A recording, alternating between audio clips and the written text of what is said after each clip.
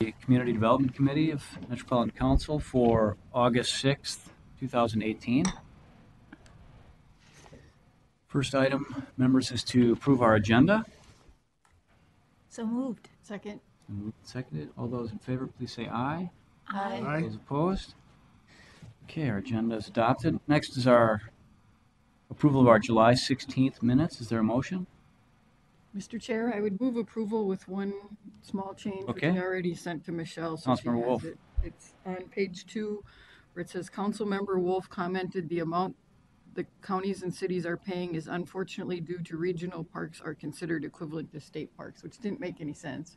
So I suggested that instead it say, Council Wolf commented that counties and cities are paying nearly all the cost of regional parks with local dollars. Although regional parks are considered the functional equivalent to state parks, they have not been receiving the 40% state share of funding that is laid out in Minnesota law.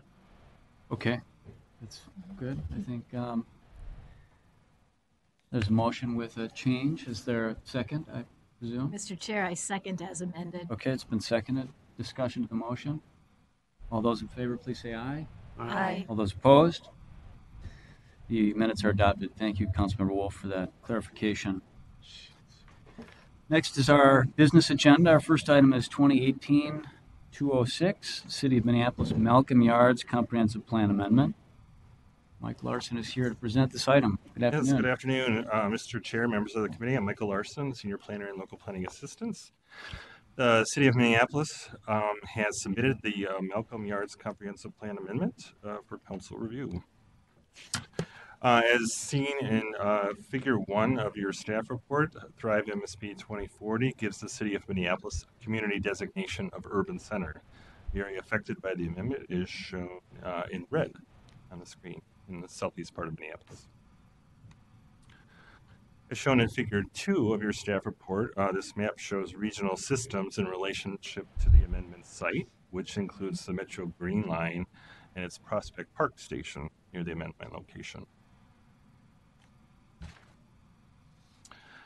The amendment removes 9.44 acres from the southeast Minneapolis or semi-industrial employment district, a policy designation that the city uses to express its long-term support for industrial uses. The amendment then further re-guides the property from industrial to a category called transitional industrial. The project associated with the amendment has 2 phases and could total as many as 800 dwelling units with 80,000 square feet of commercial space. As shown in Figure 3 of your staff report, the amendment re-guides land from industrial, shown in darker purple, to the transitional industrial, the lighter purple, adjacent to an area along University Avenue that's guided as mixed use, shown in that salmon color that you see in a contiguous area. Transitional industrial is a guiding land use in areas where the city supports continued industrial use, but where there may be long-term transition to other uses because of market demand, as well as broader reuse and redevelopment potential in the area or in the buildings. In the case of the project associated with the amendment, there are 2 phases, but the timeline for the second phase is it's uncertain at this time. In our review, we looked at the density of the proposed project against requirements related to density near transit in the Transportation Policy Plan. Of those reasons, these requirements will be applied and analyzed more broadly with a full 2040 comp plan update. We've determined that the project contributes to the minimum that will be required near transitway stations for areas that are guided for redevelopment, such as this. In urban center communities, that figure is 50 dwelling units an acre at a minimum. As currently proposed, the project itself would be 79 dwelling units an acre. We've determined that the amendment does not impact the potential future alignment of the Grand Rounds Missing Link. It's currently, the status is a search corridor in the Regional Parks Policy Plan. We've communicated with the City of Minneapolis regarding their recent growth, and they've committed to working with us to adjust their forecasts as part of their 2040 plan update. Minneapolis has already surpassed its 2020 forecast. Our 2017 population estimate for Minneapolis 423,990, while our 2020 forecast is 423,300. We found that the amendment is otherwise consistent with council policies and that it's compatible with the plans for adjacent jurisdictions. Therefore, the proposed action for you today is to adopt the attached review record and allow the City of Minneapolis to place the Malcolm Yards Comprehensive Plan Amendment into effect.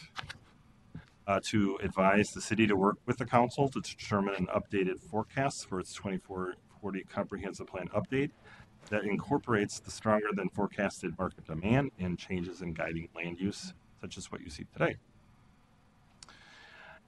Further advise the city that the council requires the incorporation of density ranges into its land use policy to determine conformance and consistency with Thrive MSP 2040, the 2040 Transportation Policy Plan, and the 2040 Housing Plan.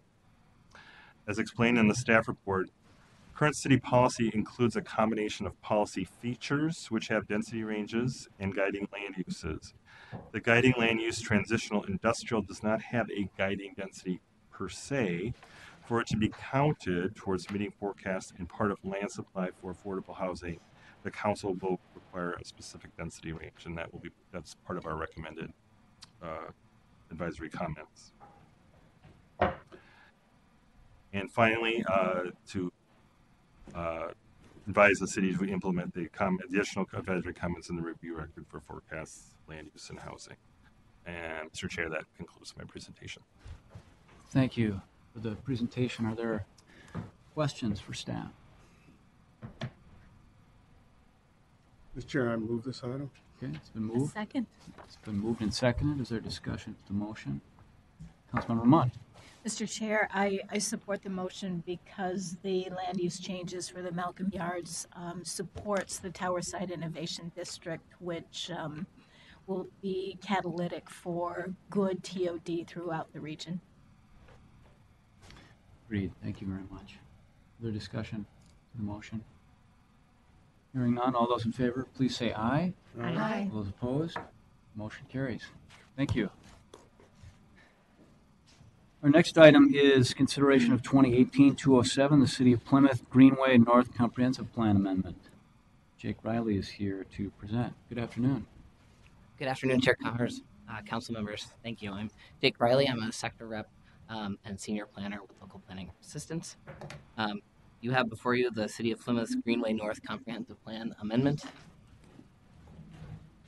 As you can see in Figure 1 of your staff report, Thrive MST 2040 gives the City of Plymouth the community designation of suburban edge. The area affected by the amendment is shown in red.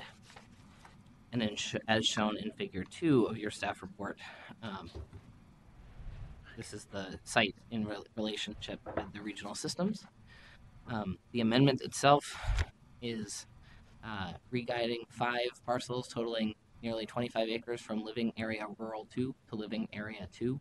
The site is currently vacant, and the proposal facilitates the development of a residential subdivision with lots for 20 new single-family homes and 103 townhomes, totaling 123 housing units. And that's part of why this item is before the CDC today, because it creates more than 100 housing units. The existing and proposed planned land use are here in front of you. Currently, it's guided for lower density housing development, and they're going to be accommodating this higher density development. As I said, it's currently vacant, and the council staff discussed Plymouth's recent growth with the City of Plymouth staff, and forecasts will be adjusted when the city submits its 2040 comprehensive plan update to us. So the findings that the committee has in front of it today is that the proposed amendment conforms to plans for regional systems. It's consistent with regional policy, including Thrive, and is compatible with the plans of adjacent and affected jurisdictions. And your proposed action today is that the Metropolitan Council adopt the attached review record and allow the City of Plymouth to place the Greenway North Comprehensive Plan Amendment into effect. Find that there are forecast adjustments associated with the development proposal, which will be authorized with the upcoming 2040 plan update per agreement with the city, and advise the city to implement the advisory comments in the review record for forecasts and housing, which address the recent growth and the development in the city. So with that, I'll take any questions.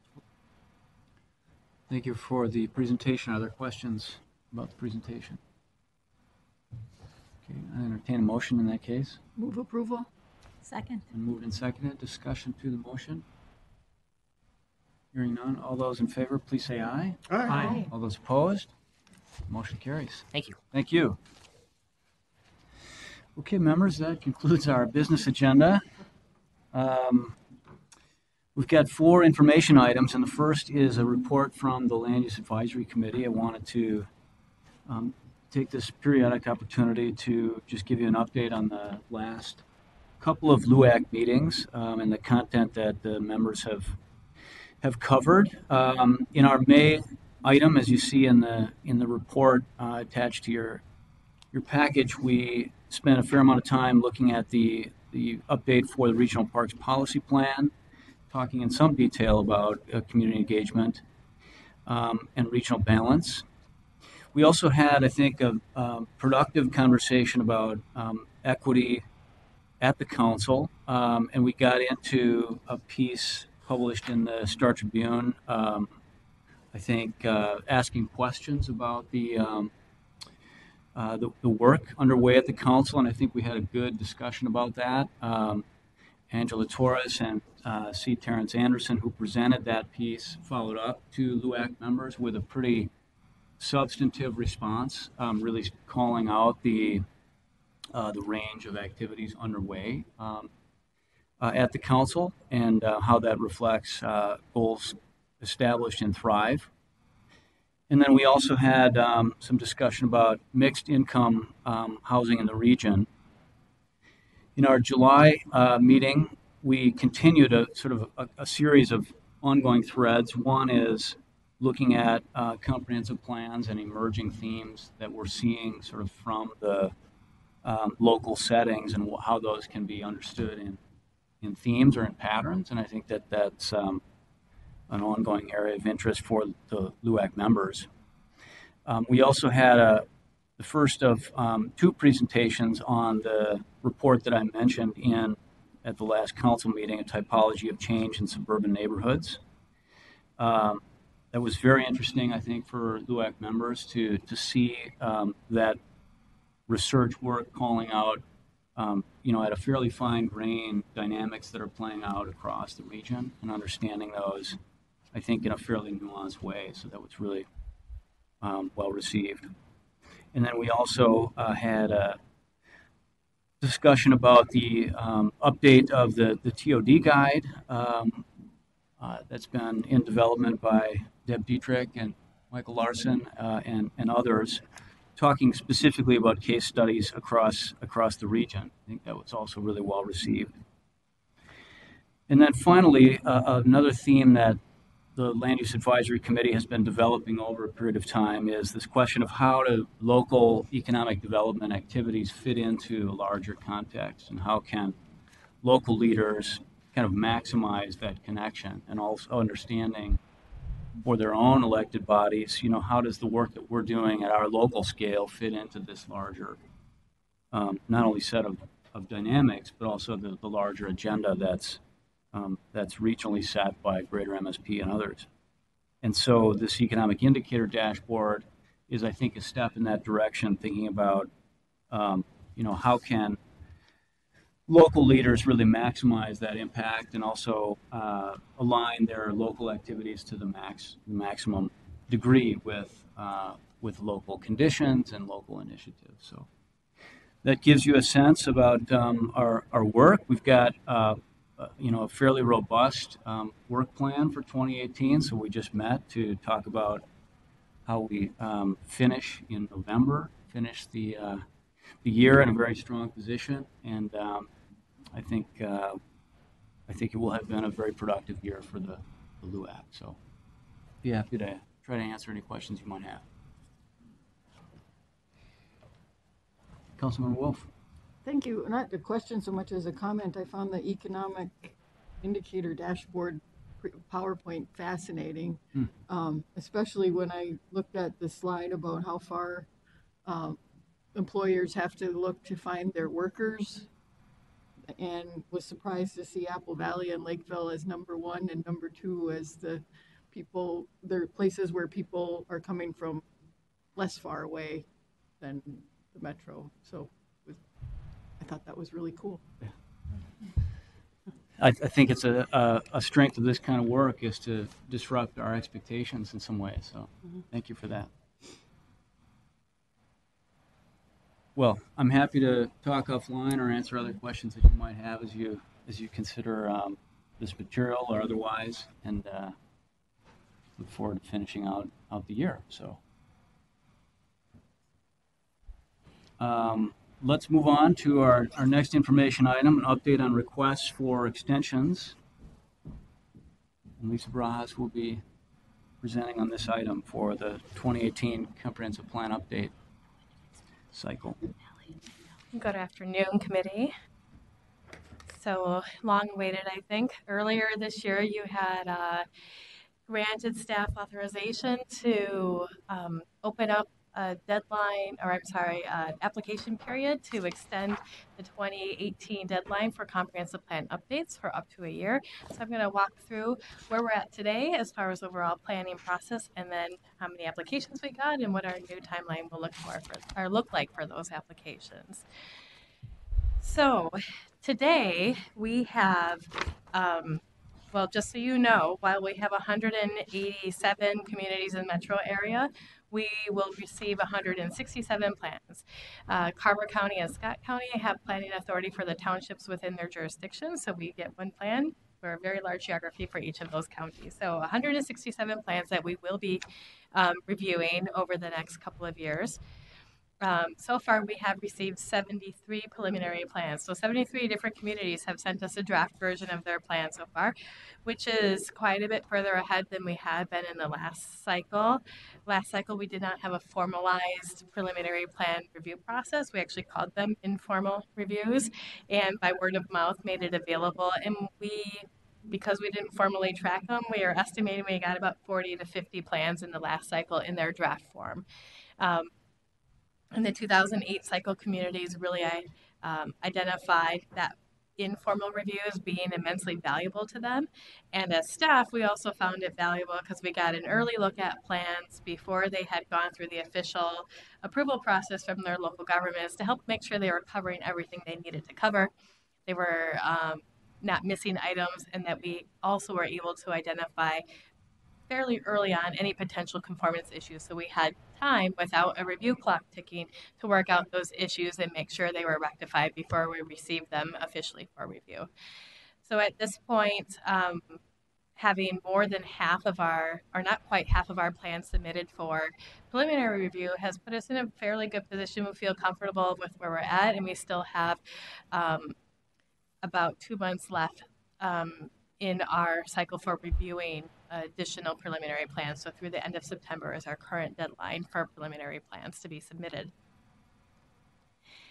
So far, we have received 7 plans officially for their review.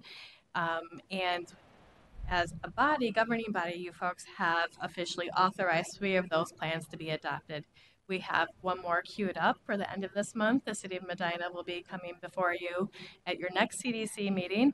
And we have another one that we're scheduling, I believe, for September, the City of Land Falls. So we're chipping away slowly but surely, and as many as we can move through our cycle before this deadline at the end of the year makes staff feel a little more comfortable as we get in, as we near the end of this last quarter. Mr. Chair. Yes. Okay, Councilmember let me just Dorfman. ask you, since you've got that slide up. So of the 73 preliminary plans, a couple of questions. One, what's your sense of sort of what sort of shape are they in? Are they taking lots and lots of work from the council, or are they almost ready to go? And then as you review them, are you getting them back? You're not waiting and sending them back all in one swoop. You're sending them back as you finish reviewing them, right? Sure. Okay. Mr. Chair, Councilmember Dorfman, to your last question, we review those plans as we get them, so we don't just hold off on them, partly because I think it'd be a little hair pulling for our staff to do that. But we do try to get our draft comments back to communities within 30 to 45 days. As we've gotten a big Peak of them, a big wave of them have come in May and June. It's been a little harder to meet that 45 days, but we're still pushing for that to get those comments out because we want them to be timely and useful.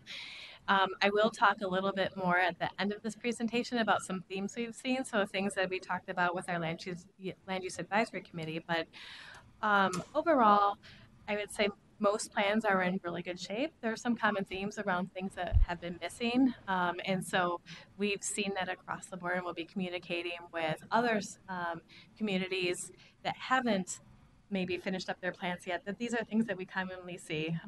Part of that is some specific requirements around inflow and infiltration that we like to see in plans, mapping specific elements. So more technical pieces than kind of overall themes.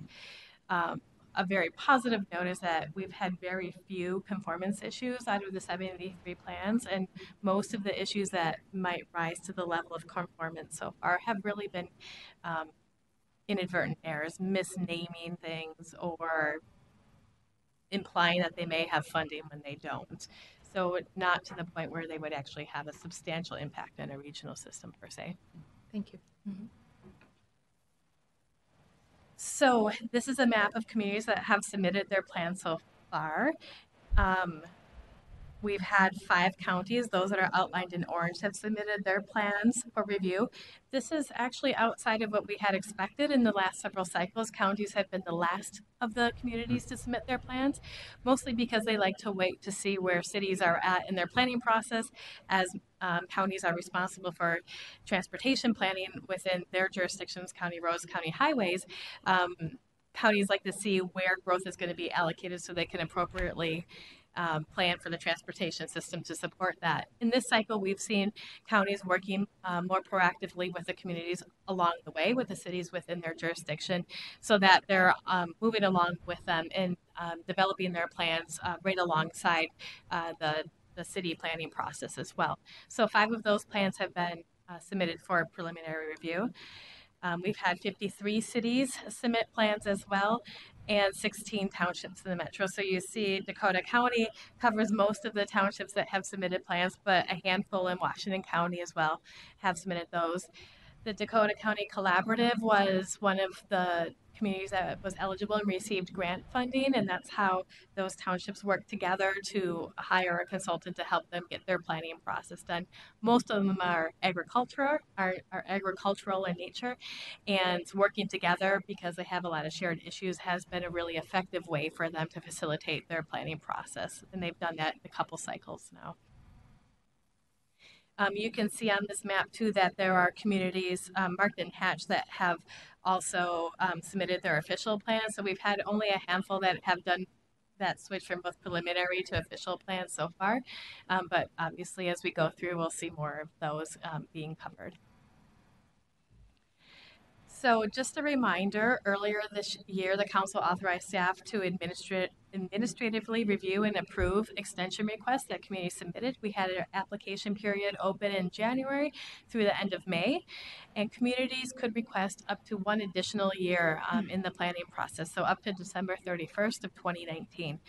And as a note, that a change or a granted extension to the overall comp plan deadline does not change other deadlines associated with planning for the Mississippi River critical corridor area, surface water management plan deadlines, or water supply planning deadlines.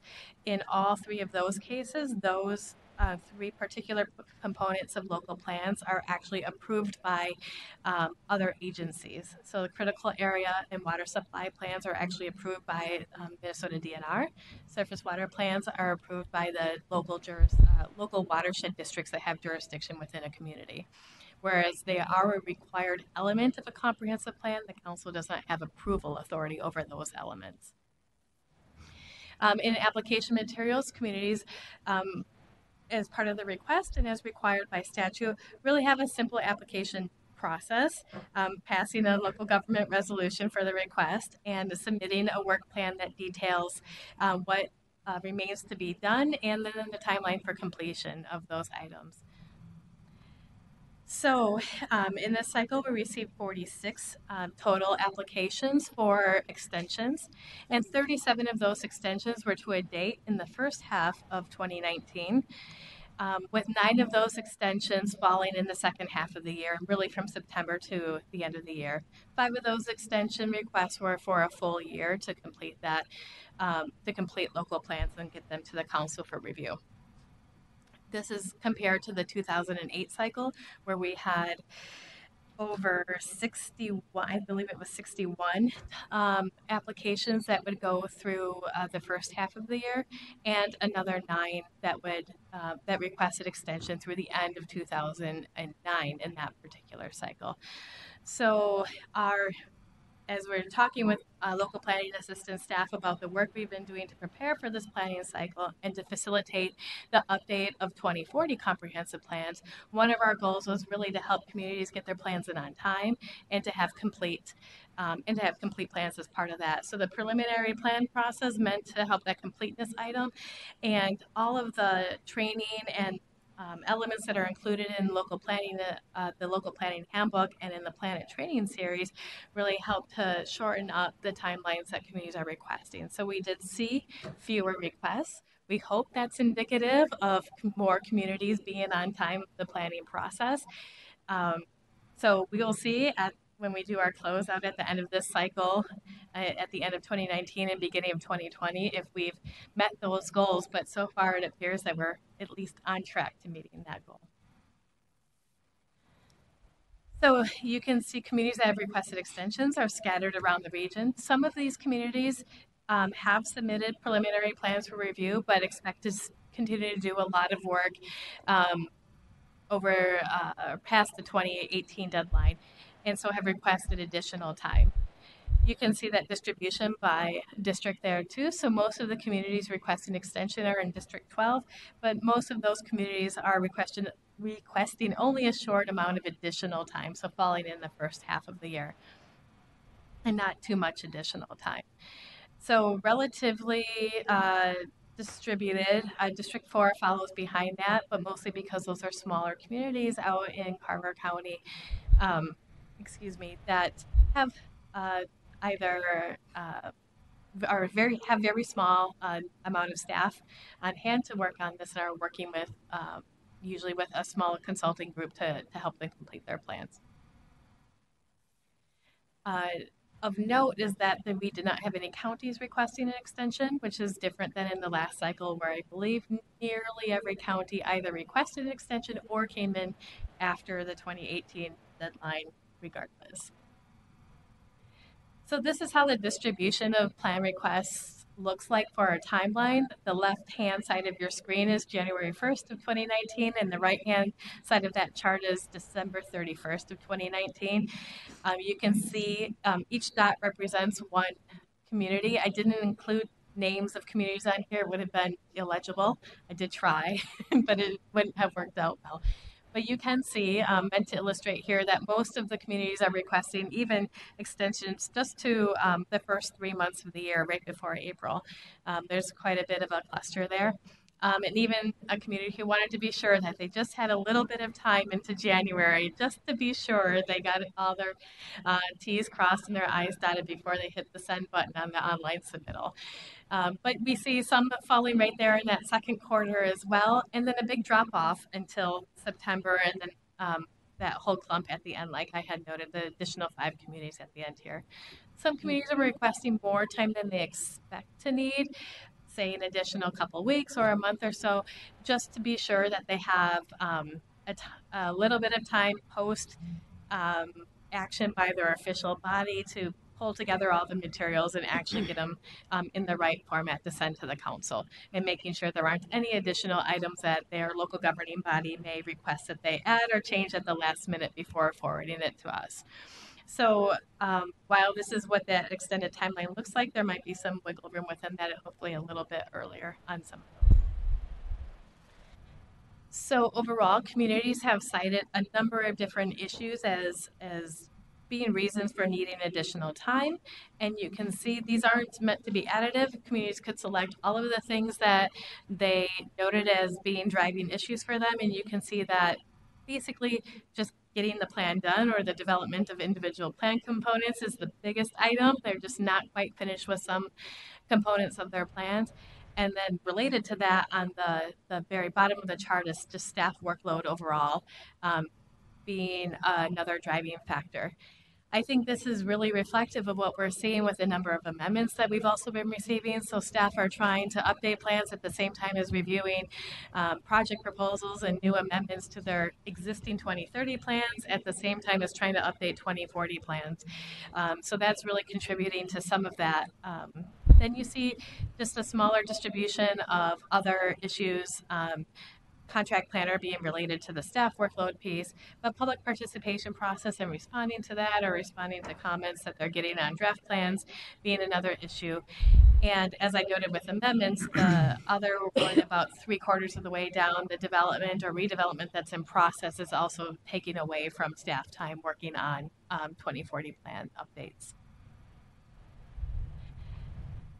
So just a reminder of the preliminary review process that communities can do this through the end of September, submit their draft plans for review, and council staff have been focusing feedback on completeness of the information in the plan, and then red flags, any conformance issues and any policy inconsistencies up front. So we have time to work those out with the local governments before submitting their plans officially.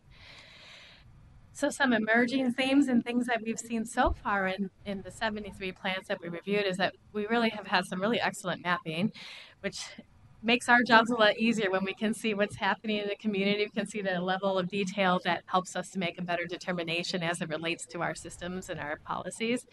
And as I noted earlier, very few systems conformance issues.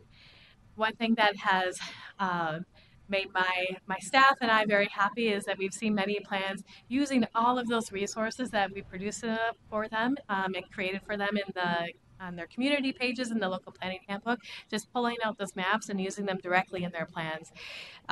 Solar resource mapping, for example, is one of the things that is a required element, but communities aren't even just adjusting it, they're just taking it and putting it in their plan and then building their policies and discussion around what that resource says about that community. So we're really happy to see that what we're hoping is that that's facilitating both the development of their plan, but also help building a platform for better policy discussion locally. We have seen a more widespread discussion regarding equity in plans, probably a little well, definitely more than we saw it in the last cycle, which was pretty rare to even see it discussed in plans, but we're seeing it more widespread across the metro. It's not concentrated in one type of community or another, and it's at varying levels. Some communities are just dipping their toes in the water, and others are going further, having built off some past work that they've done. We're seeing more communities incorporating work around bicycle transportation network and connecting local bike plans to the regional network as well. And as I noted, really including those solar resources and building stronger policies around that work. We've also seen some really strong plans working on sustainability and on climate action, and not just in the core areas. We've seen this in some of our suburbs as well, really pushing that forward and putting in discrete actions and identifying roles and responsibilities within staff departments on who's going to be doing what and taking on what items within that work. And then, of course, as I noted, equity and both vision statements and going further in that work. So this is just a high-level picture of where we're at today in the planning process. Definitely have seen more plans than we saw in the last cycle at this point in the process. And I know we're have a little bit of nervousness about the upcoming deadline about it because it's a lot of work, but we're up for the task. And certainly we'll continue to track trends in the work that we're seeing and have set up some additional mechanisms to be able to report out after the full planning process is complete and be able to say, this is what we saw in plans. So we're working on those structures to have those in place and to be able to track those as we're reviewing them, because it's much easier than going back and rereading all the plans after the fact. So I'm happy to answer any questions should you have any. Thank you. Thank you. Councilmember Dorfman.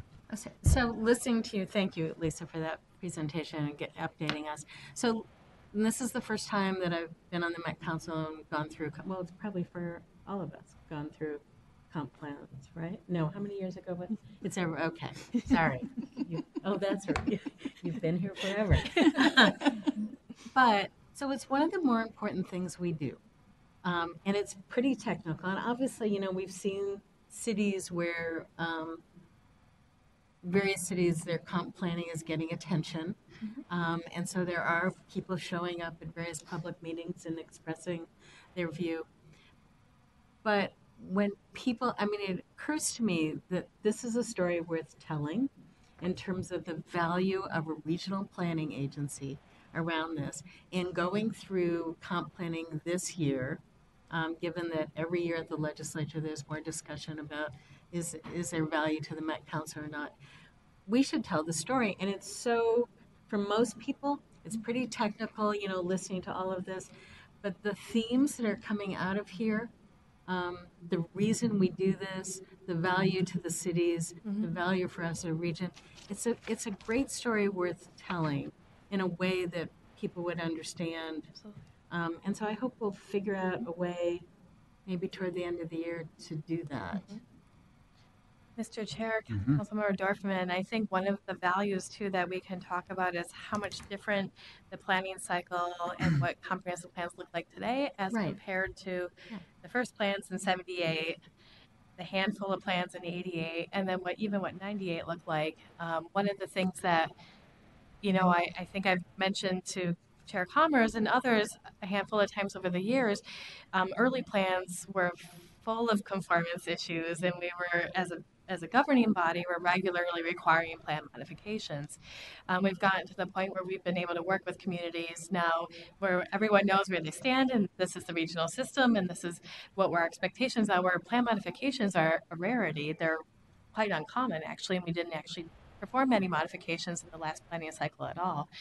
That's on one piece. And then on the other element that we're supposed to be, the purpose of comprehensive planning is around coordinated regional planning. That means where all the local governments have compatible plans with one another as well. And if you look back in the records for the 78 cycle and even the 98 cycle, there's a lot of discord between communities with plans that don't quite line up with one another, and a lot of disagreement over what should happen along borders, things not quite lining up. That's pretty uncommon to see that type of uncompatibility today. Those are some baseline values that I think we kind of take for granted in this region, but really do serve our region well to have connected and coordinated planning. Councilmember Wolf. Thank you, Mr. Chair. I'd like to expand on that. It's not just getting rid of those inconsistencies.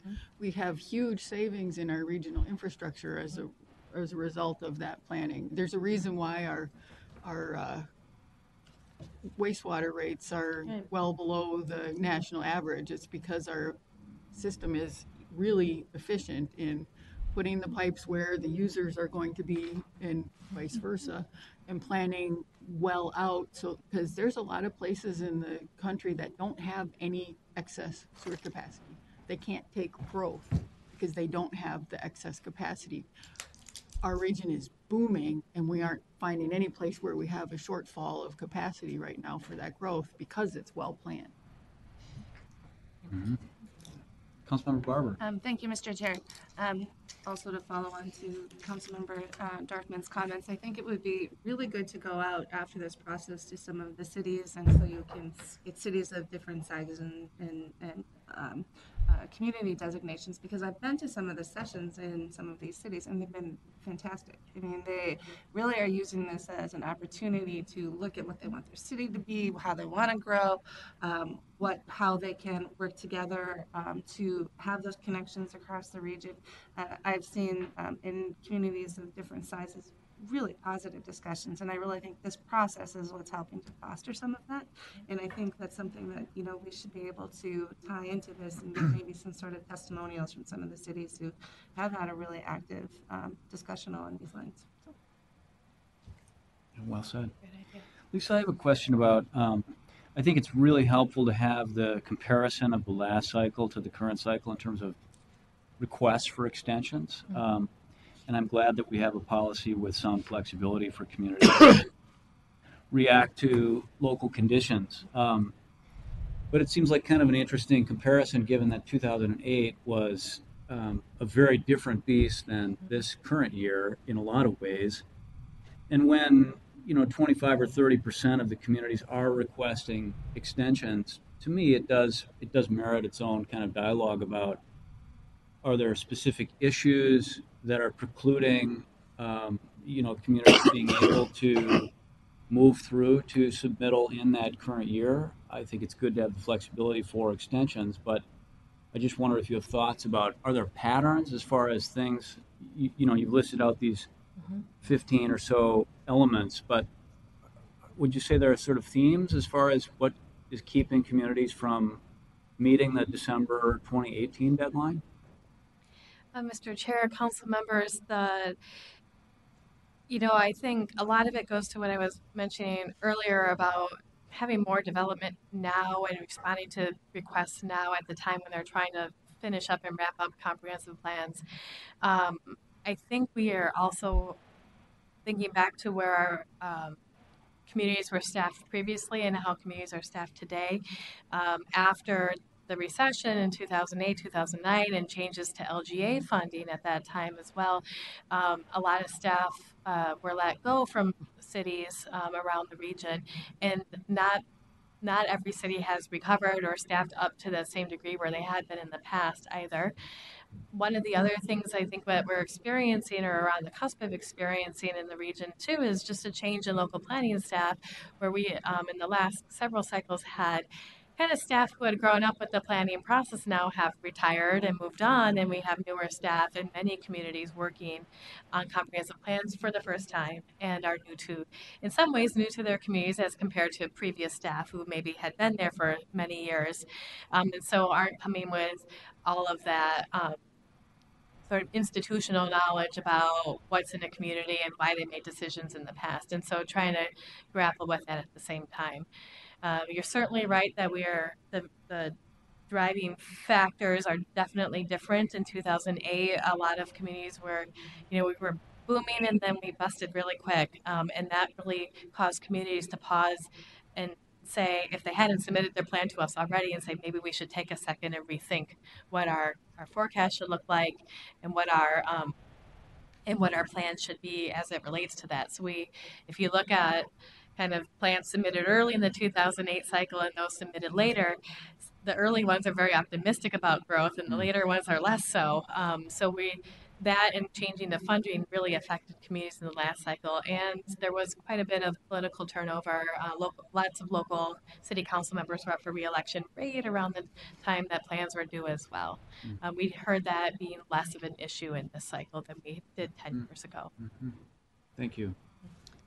Councilmember Dorfman. Two things. First, a question. So, what happens to cities who don't get their plans in on time? Sure. Whether it's the extension or the December. Mr. Chair, Councilmember Dorfman, there isn't a thing that happens to communities, but things start to get a little bit more difficult for them the longer they wait.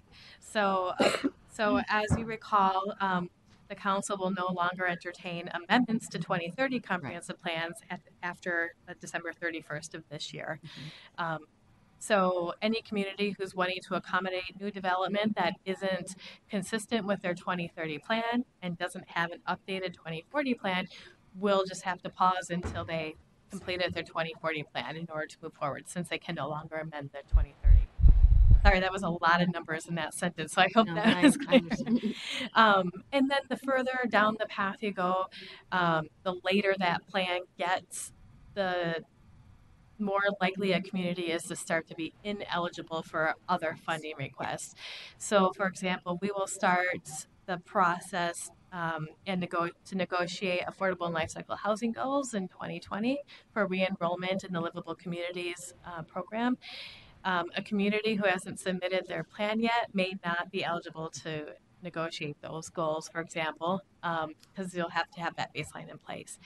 The further out you go, a community may risk not having certain planned roadways or expansions or regional parks or trails identified in their 2030 plan that are in the 2040 regional system plan, if their current plans don't identify those, they may not be eligible to actually apply for and receive funding for those projects. Okay. So that gets a little ways out, but those are some potential things that the longer one community waits, the more difficult things can be for them. So, and the last comment, I think it's interesting that the counties took this more seriously this time around. And I know Hennepin, because I was involved in a little bit of what Hennepin was doing and public meetings and discussions and staff that were specifically assigned, seemed much more than was done the last time around. Mr. Chair, Councilmember Dorfman, I don't know about the level of seriousness, but I will say that that we have seen counties in this cycle use the planning process as a platform to kind of take on more broader community engagement and to look at other things. Certainly, in the past cycles, we've seen some counties really just focus on the required elements and not go beyond that, even where they may have areas of influence, like certain funding programs or certain other services that they provide that might relate to community development or have an influence in their community or in their jurisdiction. I know we did see counties really try to be proactive about the transportation planning, and that certainly was something that cities were asking for as well, to kind of know what the county was going to do, and the county wanted to know what they were going to do. So working together on that was certainly on board this time. Councilmember Wolf. Thank you, Mr. Chair. Just wanted to follow up on your previous question. If you are a township, you don't have any funding that you're going to be looking for, you don't have any development, there's really not much of a stick for not getting your plan in on time. One of my townships was a straggler in the last bunch, and they really have nothing going on, but just it gets to the point where staff is like, okay, we'll write it all up for you if you just get it done, because there is no real stick for someplace that's not developing. It's very, very important for the places that are experiencing growth, but if you don't have anything going on, it's not as important of a process to the local community.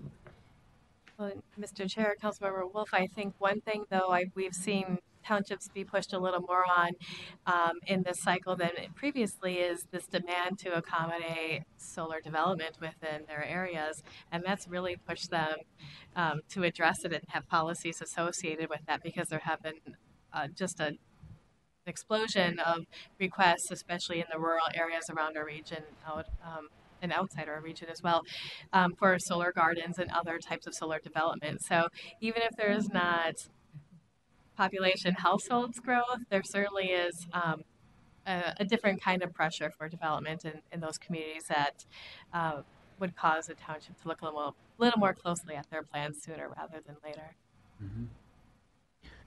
Councilmember Chavez. Thank you, Mr. Chair.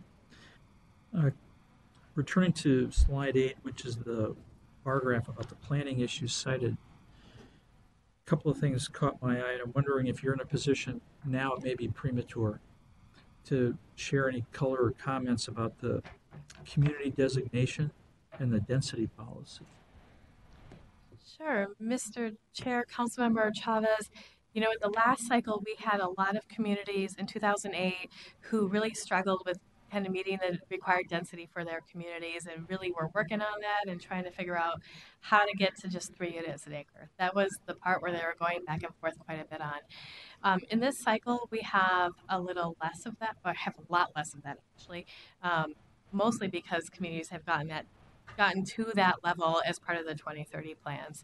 I don't recall which communities had noted that density policy as being an issue in particular, but it was only a handful of them, only 4 in this cycle as compared to I think maybe 30 plus in the last cycle. But it may be a combination of both planning for densities and accommodating natural resource protection at the same time, and trying to figure out how to weigh those two together. I'd have to look a little more closely at which communities had cited that, so I can't say for sure. there are to the community designation portion. There are some communities who we thought were kind of on the edge of being in one designation or another and are kind of wading through what that might look like because moving from one designation to another changes density expectations and changes some other policies associated with that change. So while we don't necessarily, we're not pushing any particular community one way or other, it's a consideration that warrants a lot of conversation locally to decide where they'd like to be. But staff have been really supportive and informative in those conversations to help make sure that local governments and staff have the information they need to understand what the ramifications of a change would be. Thank you. Other comments, discussion? Thank you for the update. I think this will be a good thread for us to continue to discuss as the year concludes and as we start the next. Thank you. Thank you. Obviously, we're going to be very busy with the plans that are submitted as well as the ones that aren't. Paul Burns is our next presenter, Livable Communities Overview video. Good afternoon, Paul. Thank you, Mr. Chair. I think Ms. Barajas has a few introductory comments first. Okay. I do. Thank you, Mr. Chair. Thanks, Paul. So staff have been working, this has been a joint effort with our communications staff, and Paul and Carol Critchley have been working over the last several months on these videos that Paul will be showing to you. Kind of the goal was to actually show the impacts of Livable Communities grants. We talk about them all the time, but we wanted to be able to both show the impacts of the program, but also to show what the different projects look like, to have some inspirational value for potential applicants in the future. As the Livable Communities program is it's a demonstration account. It's meant to really inspire new ways of building our communities that are more livable. And so there's some tenets associated with it, but when you just read the words, it's not the same as actually seeing it happen on the ground. So a lot of work has gone into these, and I give Paul Paul will walk through what it looks like on our website. But I'd really like to thank Chair Commerce for pushing staff to think about how we use different media to promote this program and to promote the projects that have come out of this program. So thank you, Chair, and I don't have any additional comments. I turn it to Paul. Well, thank you. Yeah, I think you all see these projects come through as concepts and site plans and renderings, and I think Chair Commerce thought it'd be a good idea. I think you wanted the overview level, and to not only show ourselves, but show the region and the communities in the region what the Livable Communities program has accomplished. And it does that at an overview level, as well as I just want to show that down below here, Carol Critchley, Ms. Critchley did some individual projects, videos of individual projects, and that kind of feeds into some of the things we've been trying to do as staff. Every year we try to improve the website in terms of helping applicants understand what we mean by what's a good cleanup project, what are we trying to accomplish, what's the affordable housing process going through Minnesota Housing, and then as Lisa talked about the demonstration project, that seems to be the account that people have the hardest time grasping the broader goal rather than simply filling the funding gap in projects, but helping to try to create better neighborhoods that are mutually supportive of one another. And then furthermore, the TOD, the transit-oriented development. What is the transit-oriented development beyond something that just happens to be near a transit station? So some of these videos really help enhance the work that we've been trying to do. And if you look at this, you can see where my pointer is right now. This takes you to a site, I hope, that we have some static profiles of some of these projects. Apparently it's not going there. Oh, there we go.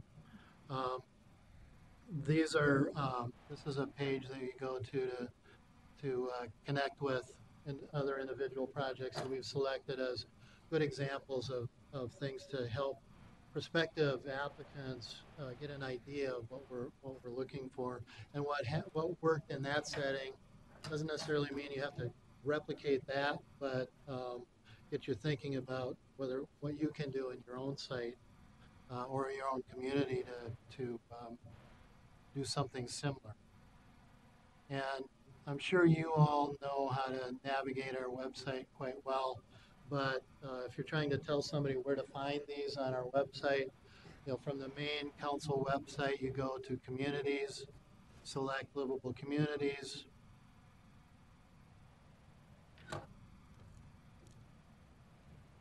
That'll bring you to our main livable communities website. And if you go up here on the upper right-hand side, the static profiles is here, and then these new videos is that link. So I'll just show you the overview. And I think you'll recognize at least one of the voices. 1, 2, 3. Video. Hey.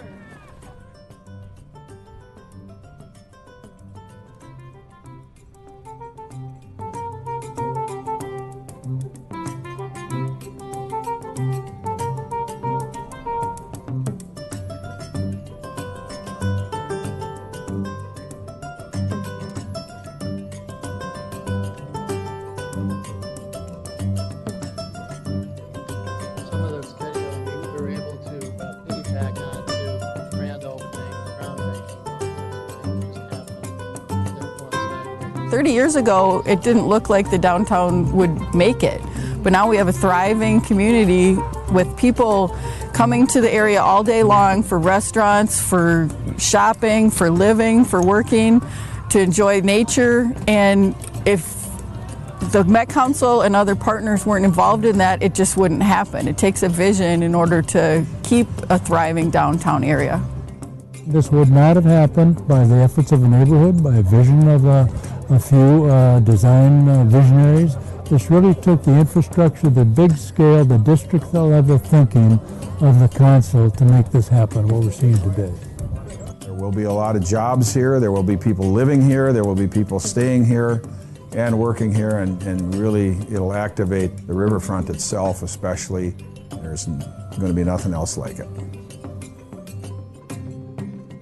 For our community to have a place for their parents and their grandparents to go, to be safe and to be comfortable, and to feel part of a community of people at their own peers is very important.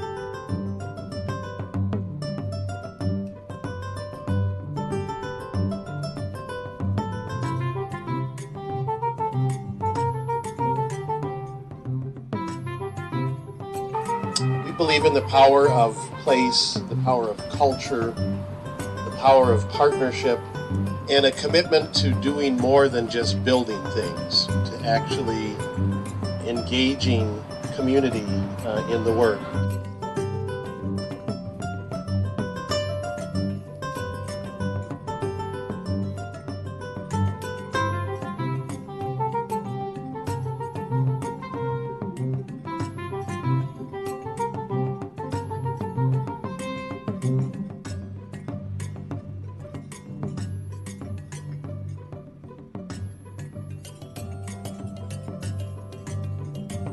That thing that you just saw in the beginning of this segment, that's a stop arm that comes down and they can close the street off for events, and it's designed like a dragonfly's wing.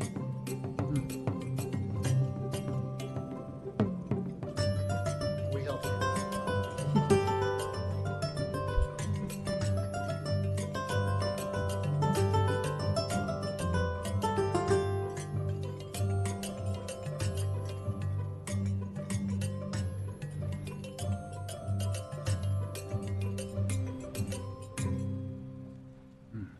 Great. Thank you very much. I think that's just an outstanding outcome. I'm really kind of struck by what a successful conveying of that story it really is, just in that one of multiple segments that are produced here. So I'm But if you look at these individual, Mr. Chair, if you look at these individual projects, uh, there are testimonials from some of the communities that received the grants, and I think you saw one of the buildings in the overview, and none of it was stuff we scripted. Ms. Critchley did I thought, a fabulous job of doing the videos and then asking the right questions to get really, really good comments from the grantees.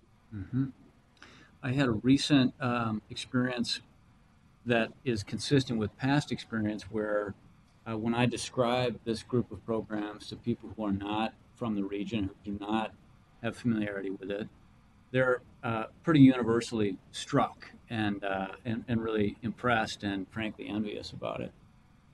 This person was from the greater Toronto area and was completely just really impressed by the fact that this group of programs have been created and continued to be sustained and developed and refined over time. And I think these kinds of tools can just be such an effective way to reach stakeholders in the region, statewide and more broadly, about what is a really incredibly successful story. So really, really pleased. Councilmember Dorfman. Yeah, this is great. Thank you. I'm only a little hurt that Excelsior and Grand isn't there. Maybe later you can go back to some of the first projects. And right. I know. Anyway, I think this is great. So I may have missed it. The one thing I want on the site is, and I think you do it pretty well on jobs, I want to know the number of affordable housing units or housing units in general and then affordable that have come up through livable communities. You have a little bit of it, but not the whole number. And it's a significant number. So it's listed under, one section, but I may have missed it. Mr. Chair, Councilmember Dorfman, I think we do have a profile of Excelsior and Grand, and I just met with the communications staff, and they're talked about going back to some of the original, like Excelsior and Grand and Heart of the City. Minnetonka, I think, was the first. Ones we thought we had kind of overdone, time after time after time. We point to those as examples, and we thought we'd get some newer ones. No, I'm kidding you a little bit.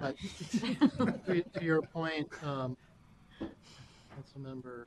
It's only because I spent 6 years of my life on that project. No. We do have a fact sheet that we try to keep updating every year, and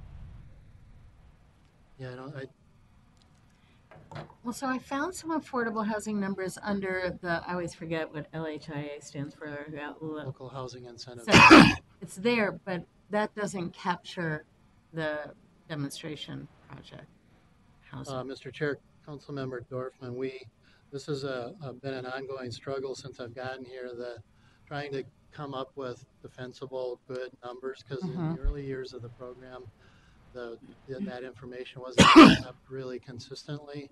And then we have many grants or many projects that have 2, 3, or even 4 separate grant awards. So we're trying to sift through all the double and triple and quadruple counting to get a better handle on those numbers. And the affordable numbers, I think, are harder to get. I mean, it'd be nice even to have just the number of housing units.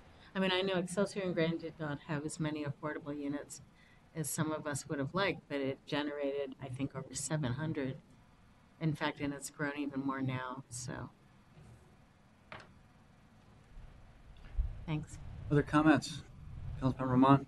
Mr. Chair, I really like the videos. I think the pictures truly tell the story. One of the things that I always wished we had for livable communities was before and after shots. Before Excelsior and Grand compared to the thriving TOD that it is today. And I also really appreciate that we interviewed people who directly benefit from, who live in housing developments, who work at the new jobs. I think that's as important as having a developer or the city planner give you a testimonial. Mr. Chair, Councilmember Munt, thank you very much. This is one of the profiles, the static profiles that we've done, and it does show a before and after shot of the Art Space project in Hastings, and for the most part, those profiles do that. And that property was vacant for more than 30 years. Well, Mr. Chair, even going back to when I was city planner there. Right. And that other building that you saw in the video was a Hudson Sprayer manufacturing building, and the mayor at the time I started in Hastings worked in that building. That's great. this is outstanding, and I just want to suggest all the council members. I think we should do our part to share this with our networks, social media wise and otherwise. Tremendous work. Thank you very much for the Mr. Chair, I think chance to look you at it. should also congratulate yourselves to see what you've helped contribute towards. Great. Thank you very much, Paul. Members, our last information item is an information item on the 2018 Environment and Natural Resources Trust Fund bonding. Mayor Robeson is going to present on, I think, an emerging, policy issue that's pretty significant, and it's kind of the creature of the way that some decisions were made at the recent legislative session. So, look forward to our discussion. Thank you. That's Welcome. quite a good introduction. Can you hear me all right? Okay. Yes. I'm not used to this, so forgive me. Mary Robinson, Budget Manager, and here as Councilmember Commerce, as Chair Commerce said, to discuss regional bonding, and specifically a bonding appropriation that the Council received this last session. So just a brief background, the Environment and Natural Resources Trust Fund, which I'll be referring to as the Trust Fund, but is also sometimes called ENRTF, is a constitutionally designated fund used in lottery revenue for the protection, conservation, preservation, and enhancement of the state's air, water, land, fish, wildlife, and other natural resources. The trust fund is used for a variety of environmental programming statewide, research, and natural resource land acquisition. The council historically has received funding from this fund for acquisition into the regional park system. In 2018, the legislature created a new bonding authority as part of the bonding bill to bond out of this fund for the first time, which creates a new funding source for the state and the council. Minnesota Management and Budget, or MMB, will be issuing these bonds for the first time in October or November, at which point the funding will become available. There were $98 million in appropriations from these trust fund bonds going to the environmental agencies of the state, the Met Council, and the Public Facilities Authority. The Met Council's appropriation was for $10 million and is as follows. For improvements and betterments of a capital nature and acquisition by the council and local government units of regional recreational open space lands in accordance with the council's policy plan. As I said, in the past, the council has historically received this funding for acquisition, but this is more along the lines of what we would typically receive from state GO bonds. In cases like this, the funding is split amongst the 10 park agencies according to a formula in the policy plan.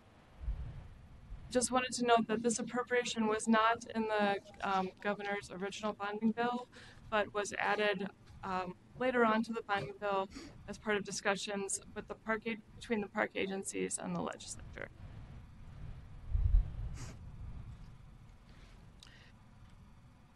The law is pretty clear on the intent of these funds in terms of it addresses that the legislature firmly believed that the bonding authority created and the appropriations therein were in line with the constitutional requirements of the fund and consistent with the overall purpose of the Environmental Trust Fund. So just wanted to point out some of those language examples. So within that context, the council has a policy decision to make related to the matching of trust fund bonds. The council's policy is currently to match every $3 of state GO bonds for regional parks with $2 of regional bonds.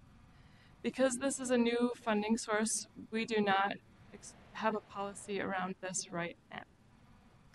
So the question is, should the council mirror the policy of matching state GO bonds with a matching of this trust fund bond appropriation? The positives of matching the funding are, in this particular case, for this particular appropriation, that it is in line with legislative intent, that it is consistent with our policy to match GO bonds, and that, of course, it supports the park agencies in moving forward with their capital projects as they proposed during the legislative session, in which they assumed matching dollars from the council, similar to the GO bond matching policy.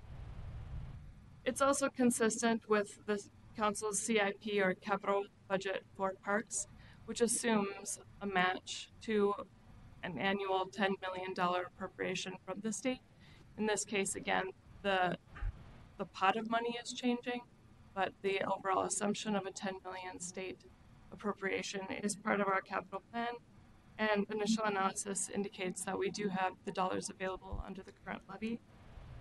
The cons of matching would be that over time, were this to become a broader policy, any bonding that goes on, of course, puts pressure against the general levy and the cap that we currently have of 2%. And it also validates what some environmental groups view as a bad precedent for the use of trust fund dollars. Can you explain that just a little bit more? Sure. Chair of Commerce, Councilmember Dorfman, there have been some environmental groups that have expressed concern about the creation of a bonding authority out of the trust fund because it potentially takes up space in the trust fund for debt service and other things that would otherwise go to environmental programs. Thanks.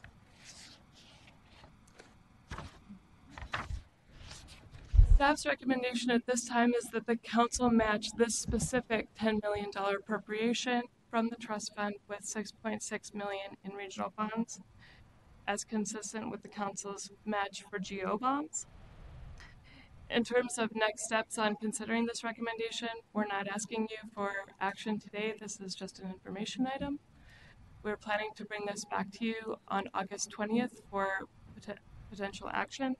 If approved for a match, the match itself would be reflected in the third quarter budget amendment. At this time, this recommendation doesn't include a larger policy around bonding and matching for the trust fund ongoing. We don't know what the future of this funding source is going to be. We also know that the policy of matching $3 to $2 needs to be re-examined. We need to take a look at our bonding practices for parks, and the staff plan to do this in the coming months. And at that time, we'll be able to come back to you with a broader policy on bonding for parks that would include this just as a part of that.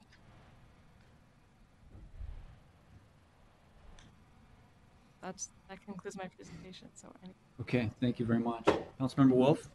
Thank you, Mr. Chair. Was there anything that has come up that would be eligible for GO bond being passed through to the agencies that's not eligible under the new CNRTF money?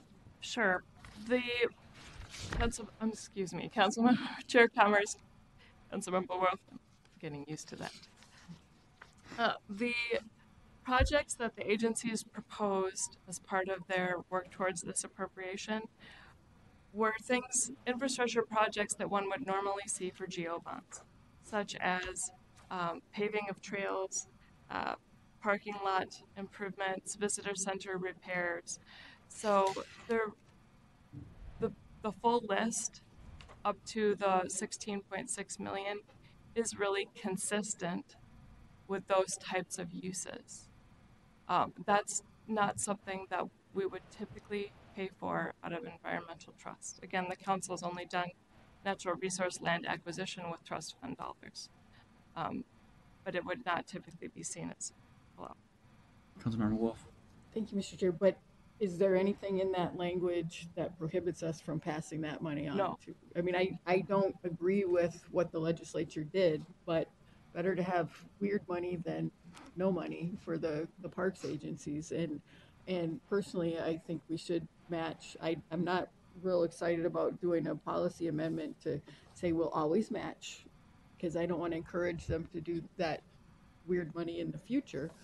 But I think the right thing to do for the agencies is for us to match, because it's not their fault that they played these little things in the end. Mr. Chair, Councilmember Wolf, there's nothing that prohibits us from matching. The appropriation does state in accordance with the policy plan, which could arguably be viewed as an argument for matching, since we match in the policy plan for GO bonds. I also would want to note that some of the park agencies are looking exclusively for reimbursement for prior acquisition, and we do that exclusively out of regional bonds. We do not use state bonds for reimbursement of prior acquisition, which means that if we chose not to match, there would be some agencies that would not be able to receive that reimbursement.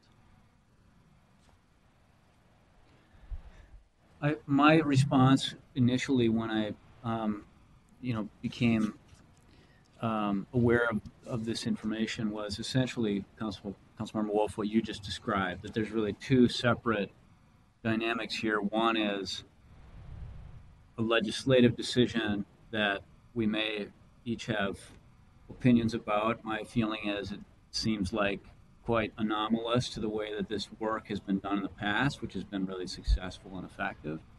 I'm not sure why the legislature would choose to borrow against lottery revenue in that way, but that's separate from the decision that's sort of at our table, which is, how do we go about considering a match? And my sense is that this recommendation reflects kind of the best practice of what we've done in the past, and that's been a successful way to partner with our constituents and the implementing agencies.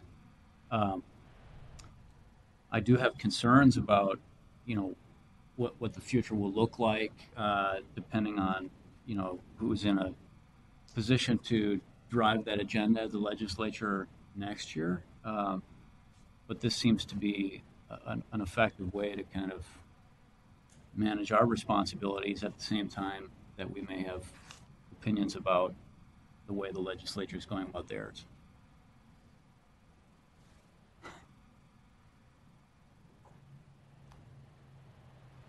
Mary, I wonder, do you want to talk a little bit about the discussion about what kinds of bonds might be issued by the state for this particular purpose? Does that have relevance in your view to the decision that we'll need to make on this? Mr. Chair, I believe you're referring to that these bonds will be taxable bonds rather than tax-exempt bonds. Mm-hmm. What that does mean is that many federal regulations related to tax-exempt bonds do not apply. In terms of whether or not that reflects on the matching decision, I believe it may impact what agencies want to fund out of this pot of money. I don't see a connection to the matching decision itself. Mm-hmm. And can you remind me too, in terms of time frame for the next steps that are bulleted there? Thank you, Mr. Chair. Sure. Excellent question. So, as stated, MMB will be selling these bonds in October or November, at which point these funds would become available for spending. As these are funds that are coming from the trust fund, they are also governed by LCCMR, the Legislative Citizen Commission for Minnesota Resources. And the LCCMR has asked for work plans and presentations on these projects. The work plans are due later this month in August for LCCMR staff review, and then they have asked the council to please present them on September 13th.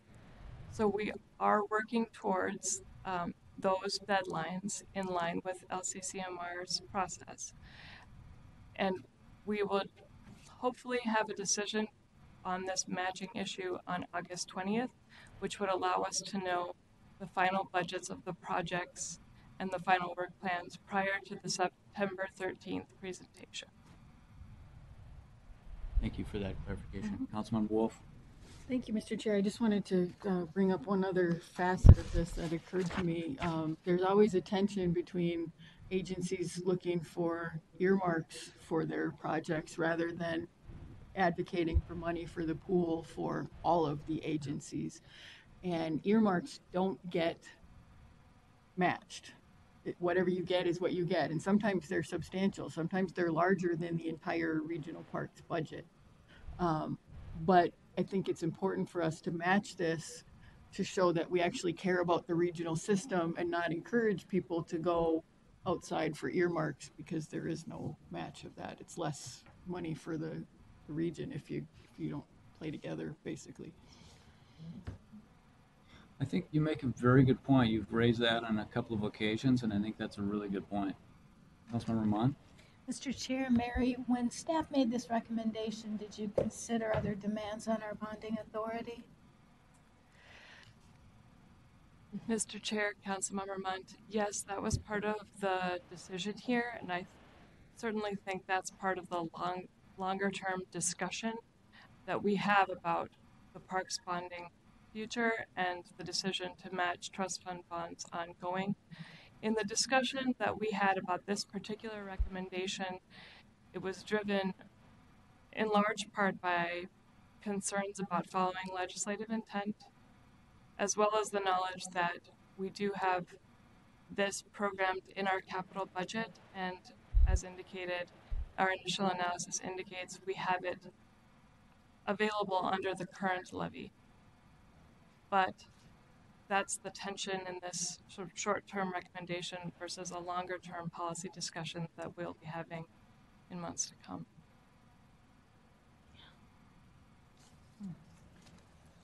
Other questions, members? Okay, thank you very much for this background, and we've got a lot to think about.